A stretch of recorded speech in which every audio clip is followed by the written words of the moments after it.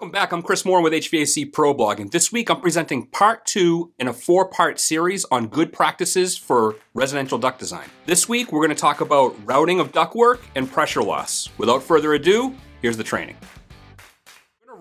If you're going to have ducts in unconditioned spaces, you're going to want to make sure you route the ducts directly. You want a straight path, not like this flex monster that's on the right-hand side here. If you have a bunch of excess surface area, you can imagine the gains and the losses on a properly sized system, especially a heat pump.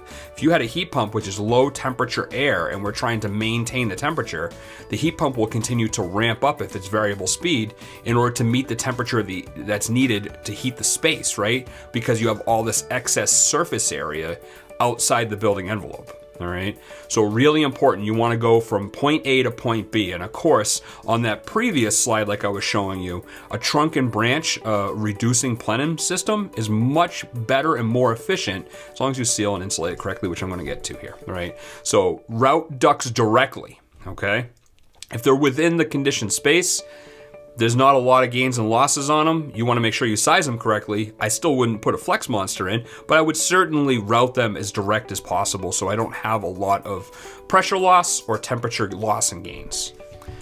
Speaking of pressure loss, use low loss duct fittings, all right? This really gives you the ability to use smaller ductwork across everything when you talk about cross sections. So if you have a trunk, it's possible to put more volume of air into a smaller trunk size as long as your velocity is not too high. And like I was telling you before, if you're in the elite level of my Patreon, you're able to access all of that training on Manual D. Or I assume you probably have some Manual D experience, and you guys know this. The smaller the ductwork, the easier it is to install, but you don't want the velocity too high, right? So if you use low loss duct fittings, you're most likely to get smaller cross section when it comes to trunks and actually even runs on the longest runs. So a great example of this is a bad fitting on the bottom right would be that bullhead T. And because the height of the duct is about half the width in this example, without turning vanes in there, which most people don't do, this is usually done where a lot of people roughen the trunks and the branches during new construction, and then they'll come back and put the furnace and the A-coil right underneath that trunk, and they'll just stab into the bottom of it. And this is a bullhead T. And when you do this, this is a 120-foot fitting. Or if you look at pressure, that's a 0.12 pressure loss. A huge pressure loss, and why you can't get duct or air down to the end of the duct system, right? And most people will start turning the airspeed up, and then you have to add refrigerant. It's a vicious cycle when it comes to the air conditioning, and the performance and the removal of humidity isn't very good when you do that, right? All because of one bad fitting. If instead you made the box, the plenum, the full height, and then you stab just into the side of that box, really simple and easy, right? As long as you have 10 inches above that coil, that's a 35-foot fitting instead of a 120-foot fitting.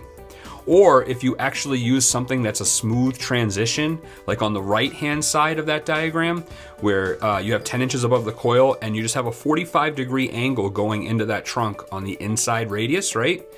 And because that distance of that is only half the height of the duct, so we're talking, you don't need a lot of room. If it's a 8x20 duct, it only needs to be 4 inches in width, right? If it's a 10x20 duct, you need to be 5 inches in width. It's not a huge fitting, but that will give you a 10-foot fitting instead of a bullhead T being a 120-foot fitting. Or the 10-foot fitting is less than 1/3 of the equivalent length of just stabbing it into the side of the plenum. So a huge difference here. We can go from 120 to 35 to 10, right? Just by doing something very easy and making it simple for the air to get into that trunk and pressurize that trunk. This allows you to use smaller duct systems. So a lot of times on system replacements, this is the #1 way to gain equivalent length so you can reuse a duct system that's there, especially if you're putting in a high efficient furnace, right? That uses more airflow than a less efficient furnace. What did you think? Did you like this part 2 on residential duct design regarding duct routing and pressure loss? I'd love to get your feedback in the comments below. Please join me next week where I cover duct sealing, insulation, and duct testing. Thanks for joining me at HVAC Pro Blog, where we provide advice for residential system design, quality installation, and system diagnosis. I'll see you soon.